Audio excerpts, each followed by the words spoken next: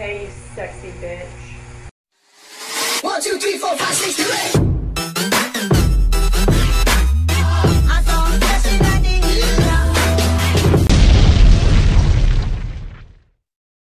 Hey everyone, how are you? I hope you're all doing well.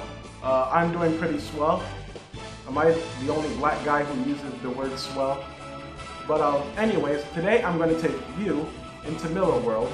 I'm going to take you into Mark Millar's latest graphic novel, Huck. Let me show you the back cover. Huck is written by Mark Millar, and let me show you inside the actual graphic novel. It's a beautiful looking graphic novel.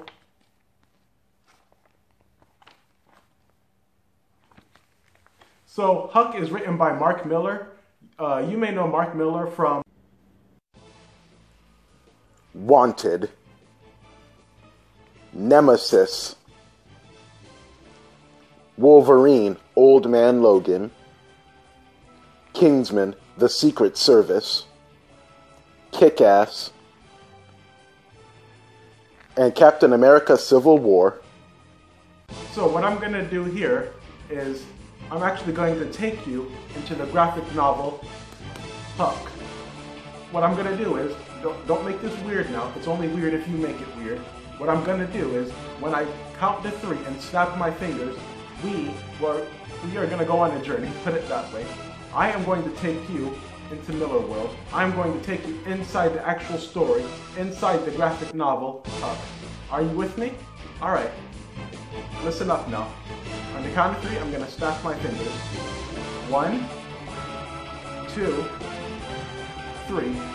Let's go to Millarworld and let's go to Huck.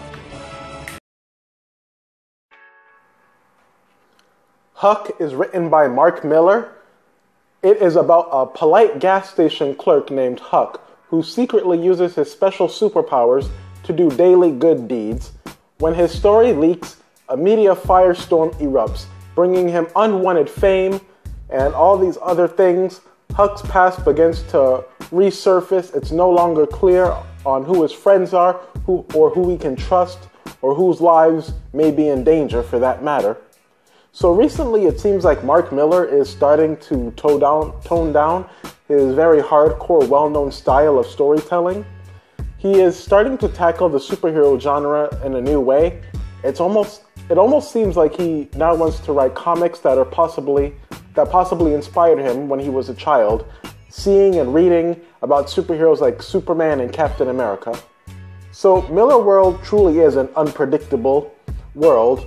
On one end, we get stories like Wanted that focuses on supervillains, sex, violence, and drama. Then on the other end, we get a story like this, Huck, that focuses on good deeds, good people, honesty, overcoming your shyness, protection, striving to do well, love, protecting the innocent, and compassion. I read an interesting comment that said, "This is Forrest Gump mixed with Superman," and I would agree, and I actually like that. You see, our main character, Huck, is a quiet man who was blessed with superhuman strength and superhuman kindness. He is very well written. You can't help but love this guy and cheer for him and relate to him. For example, one minute he is, saving the world, the other minute he is buying lunch for everyone. That is one of my favorite things about this story. This story has a message of you do not have to be well known or expect anything in return, or have superpowers for that matter, to do well in our society. Also, the artist of this comic is the same artist from American Vampire, and it really is the glossiest, smoothest, it's a very colorful graphic novel, and one of the best artwork I've seen in a Mark Millar graphic novel or comic series in quite some time. This comic's visual style really helps the tone of the story. I love the front cover of the rising sun settling on our main character. I feel like that's almost the artist telling us, a hero will rise and a hero will shine. That sounds weird. Now, even though Mark Millar is one of my all-time favorite writers, I do have to be honest, this isn't his best work. On the other hand, it's still very enjoyable. This book also has many similarities to the movie Man of Steel and the character Superman. For instance, in the movie Man of Steel, Superman wants to, stay on the down low, but General Zod comes and exposes all his superpowers.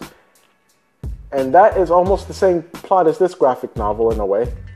Furthermore, I thought the story could have been just a little bit longer. The story and our main characters all change in a heartbeat. But everything is very heartfelt. But I would like to see the story stretched out a little bit, at least by 2 or 3 issues. Everything just felt a little fast-paced for my taste. So these are my final Bitch and Buddha thoughts on the graphic novel Huck. In a world where it seems like people are not good citizens anymore, this book is a reminder of, we can all be good citizens. It's a great book with great values, and, it's not the best series in the Mark Millar world, but I enjoyed it. I believe this earns an 8.5 out of 10. Thank you all for coming with me to Millarworld. I think I'm going to stay here a while. Until next time, don't just get down, but get boogie.